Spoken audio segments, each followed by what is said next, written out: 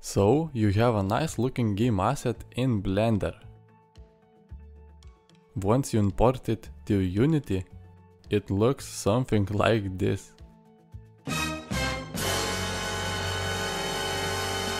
This happens because mesh faces in Unity are rendered from one side to save performance, while in Blender both sides of the mesh are rendered by default. In this case, my car has all of the mesh normals flipped inside. To fix that, we need to flip all of the mesh normals to the outside.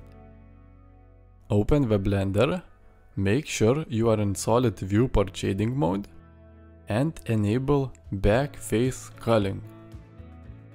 Now meshes will render from one side only, like in Unity. I highly recommend always keeping this on while modeling game assets. Select the mesh, tab to enter the edit mode, A to select all faces, and Shift N to recalculate normals. Usually it would flip all of the normals correctly. If not, open the small menu at the bottom left and tick Inside. You can also flip any selected faces individually.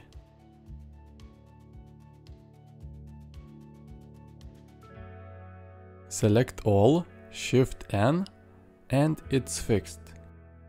Tab to exit the edit mode. Now all of the normals are facing outside, as I wanted. Let's import the car to Unity.